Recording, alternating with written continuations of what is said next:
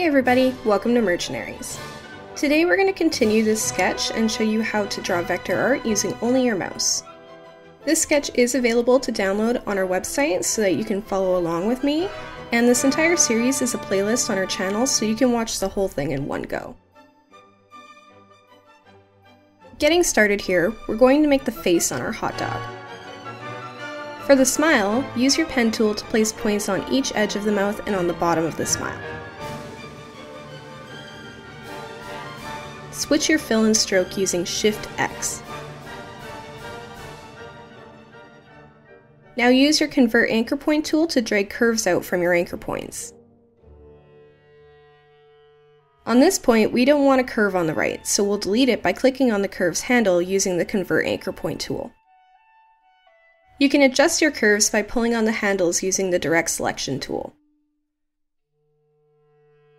For the eyes, you can use the pen tool, but it would be quicker to use the Ellipse tool just to draw some ovals.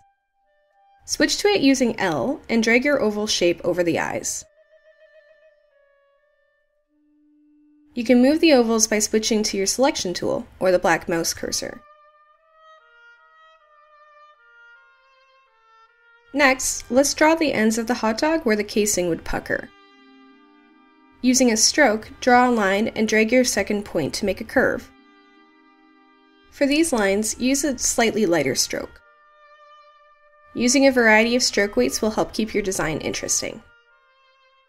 Now change the profile of this line in the stroke panel to a tapered line. And repeat that for the rest of the pucker.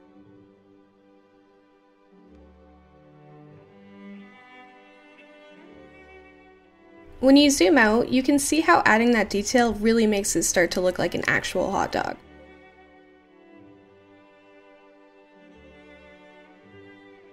Moving on to the other end, place a line and give it a slight curve. Make the stroke the same way as you did on top and change the profile to a tapered line. Do this for the other lines as well.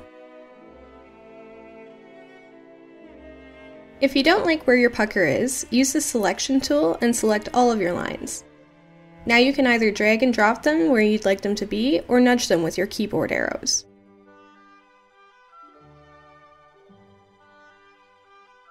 If your nudge is a little bit too much or too little, open your preferences and change the keyboard increment.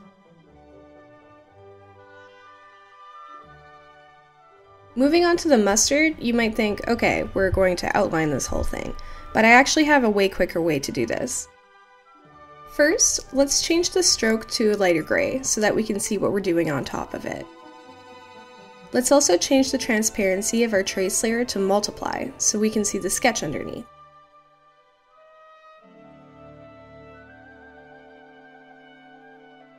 Now give your stroke a fat weight and change the cap to a rounded cap.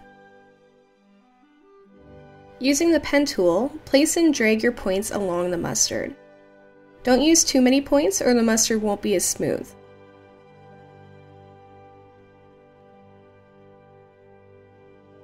Select the stroke and go to Object, Path, Outline Stroke to turn it into a fill. Switch your fill and stroke by using Shift X and set your stroke to the outside of your shape in the stroke panel. Now give this a white fill and change the outline of the hot dog back to black. So now you can kind of see that this is starting to come together, but let's give our mustard some dimension. Use the pen tool to draw lines coming off of the bends in the mustard. Make the stroke weight the same as what you've been using for the pucker and for the mustard just to keep things consistent.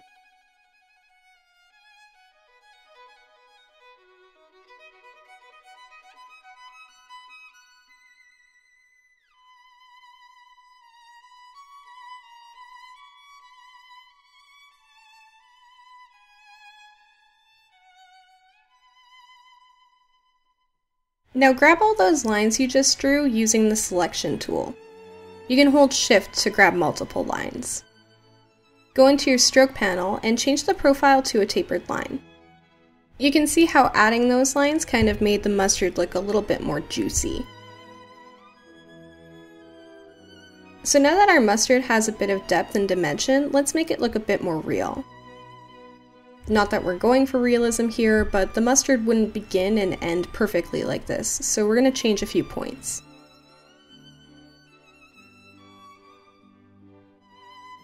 Grab an anchor point using the direct selection tool and move it so that you end up crushing the end of the mustard. Do this on the other end, and feel free to delete any anchor points along the way if you feel like that's necessary.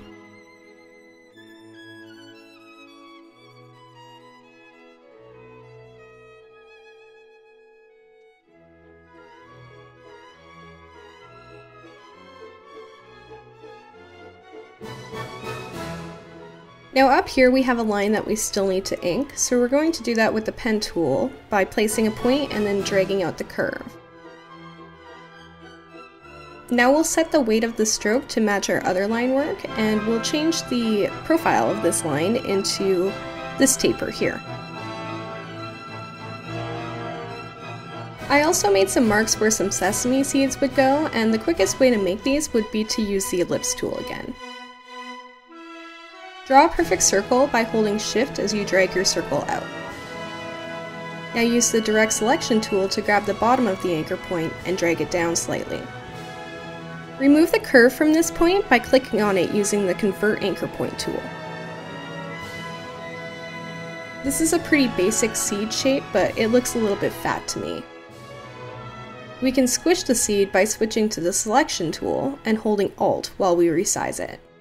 By holding Alt while we resize, we can work from both sides simultaneously.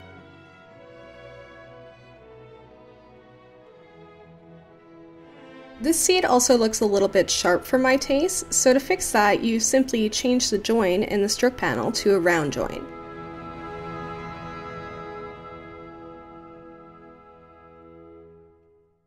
Now drag your seed over to your bun and rotate it. You can copy and drag other seeds by holding Alt as you drag your seed to the next location. Make sure you rotate them every time so that your seeds don't look too uniform.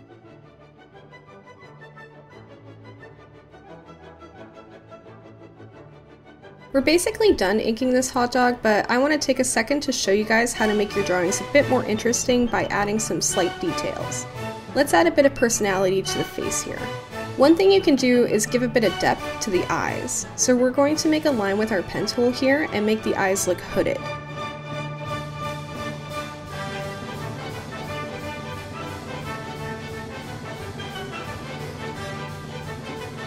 And we'll do the same thing for the other eye.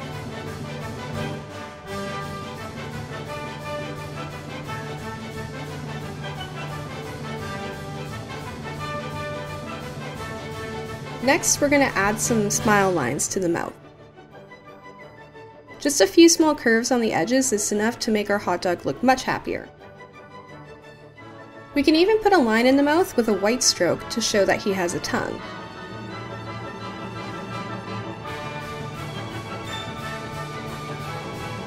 You can always pack more detail into your drawing, but I'm happy with this so far.